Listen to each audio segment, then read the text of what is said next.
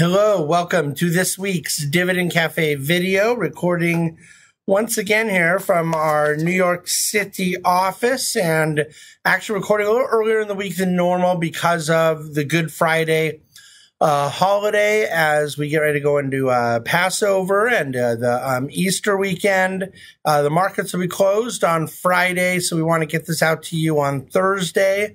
So a little short week, but nevertheless quite a bit to kind of cover here today. So let me jump right into it here on the video. The global growth story. This is something I could do an hour or two on easily if you were so inclined to be watching a video of my face for that long.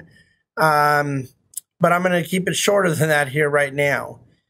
The strongly held opinions on both sides of this issue. One, that global growth is rapidly decelerating and lingers as a potential issue for U.S. investors. Or another position that says, no, there's nothing to see here and things are all going to snap back, into place. Call it an overly bullish high conviction or an overly bearish high conviction, not about the U.S. stock market, but about specifically global growth and where it will fit into things. I think both of those perspectives, if they're accompanied by a real high degree of conviction, maybe an excessive amount of confidence, are problematic. And the reason is that as much as any time that I can remember, I've gone through periods where data was very, very negative, and rather clearly so, and rather emphatically or persuasively so. And I've gone through periods where it was very hard to find data that was negative. The bulk of the time, you have data that's pretty clearly positive in one sense, with a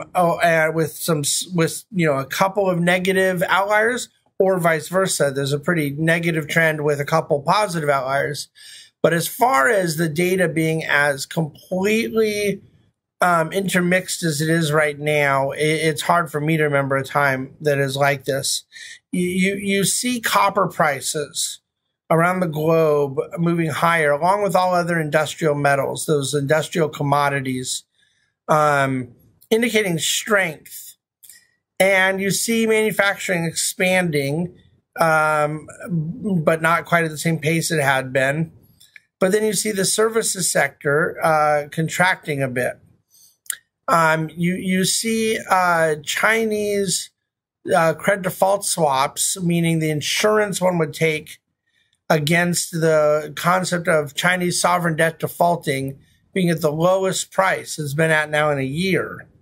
And you see European high yield credit default swaps, the insurance you take against some of the junkier corporate bonds in Europe at the cheapest level they've been. But then you see the absolute yields that the bond markets in China and especially in Europe represent, and it tells a story of weakening global growth. So I could give a lot more examples with less alphabet soup in them than CDS, the credit default swap stuff. I use those to make an example because they're pretty emphatic to me, but the story right now, global growth, is highly mixed.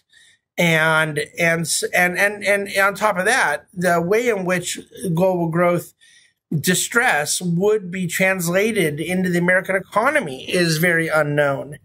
And so I think that we're just in a period where a lot of humility and a lot of balance and a lot of data monitoring is important.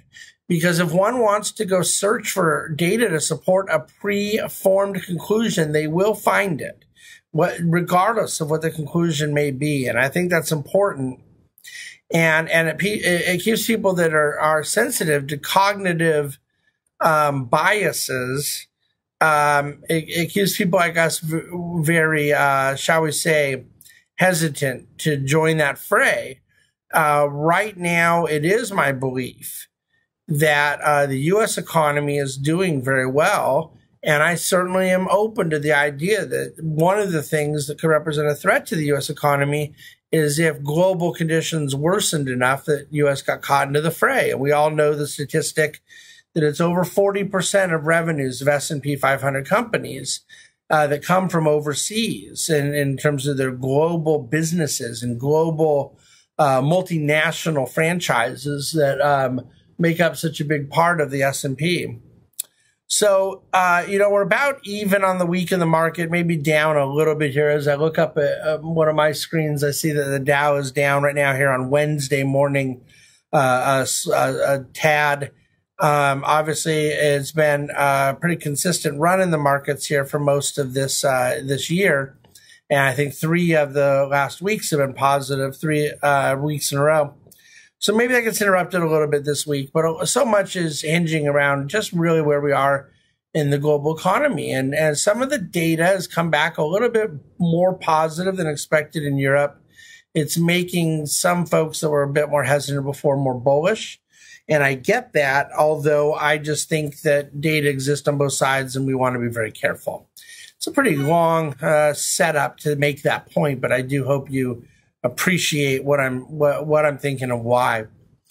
In terms of the Federal Reserve, there's more and more talk. I heard the vice chair of the Fed board use an expression this week, and I have this very strong feeling you're going to hear more and more of this expression now from the media, insurance cut. And it's a reference to the idea that, like, oh, we could cut rates, and it's not because we think the economy is weakening. It would just be an insurance cut to kind of maybe really help insure against any sort of weakening coming in. And of course, we know that politically, and I write about this quite a bit in the politics and money section this week at Dividend Cafe, that the president's obviously exerting a lot of pressure on the Fed to not only to not raise rates anymore, but to even cut further from here. I think that I still maintain my view that it would be a mistake for them to perform an insurance cut.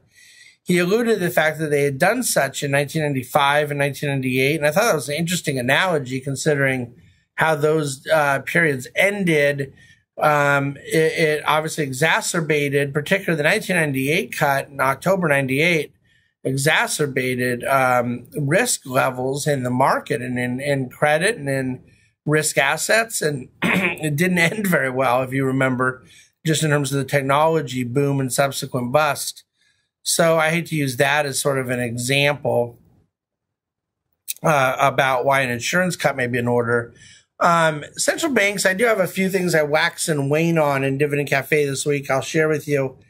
They're in a very difficult pickle, and I don't blame them for it. I don't think it's their responsibility or their fault to manage the debt that politicians and populations may incur. But the fact of the matter is that the Fed and other central banks are well aware that there's excessive indebtedness in the economic society, whether it be corporate borrowings or governmental borrowings. There's excessive debt. And one of the things you can do to curtail that debt, which could become problematic in your economy, is you can raise interest rates, which disincentivizes the growth of credit. But then one of the things that you do is perhaps invite pain that is worse than the problem you're trying to solve for to begin with. And what I mean by that is the idea that by raising interest rates in a period of excessive debt and economic maybe timidity, you make the risk of creating a self-fulfilling prophecy and a negative feedback loop in kind of a deflationary spiral. And I think the Fed is extremely sensitive to that in our country, and I think Draghi is sensitive to that in Europe as well. And a lot of this comes down to, and forgive me if I'm boring you, but I think it's important, and so I want to make this point. The Fed and central banks in general, by the way, are really well positioned to deal with crises of liquidity, the lender of last resort kind of idea. But they are not well positioned, nor are they equipped to deal with crises of solvency. And so when you have a government that's functionally insolvent, the Fed providing various liquidity solutions doesn't work. And I think you're seeing more and more of that going on, where there is either in the corporate sector insolvencies that need to be dealt with, and the way the private sector deals with that is by letting those companies go away. If you don't do that, you distort the markets. And so a sort of, liquidation of the debt enables you to kind of purge the system of the bad assets. With governments, it's a little trickier. The way you have to deal with insolvent nation states is by austerity, by cutting back, by getting more revenue and less expenses, and it usually involves dealing with public pension finances. And no central bank is equipped to deal with those things. Of course, most governments in their relationship with their populations are not set up to deal with those things. So it's a complicated deal. The point I guess I'm trying to make is that we are living in a time where there's a lot of questions of the global growth story and a lot of questions around where central banks are going to take things. And in the midst of that, it's very important that we formulate an asset allocation that for our clients that reflects the top-down views we have about growth and the Fed. And when you don't really know exactly what will happen to global growth, you have to create an asset allocation that reflects any kind of season. And that's certainly what we've done. By the way, on that issue of the excessive debt and the Fed being aware of a negative feedback loop if they were to raise rates and in the middle of an excessive debt cycle, the debt to GDP ratio in the United States is still a little bit less than half of what it is in Japan. Now, Japan's a really bad outlier and not an example I want to use since they've been in this debt spiral for, let's call it 30 years. But I do want to put it in perspective. In the United States, debt to GDP ratio is just now getting back to essentially where it was post-World War II, which was very, very high, and it hasn't been that high since until this time. But we are not dealing with a debt to GDP that transcends anything we've ever seen before. We have seen it before. It's still too high. So I thought that was worth sharing.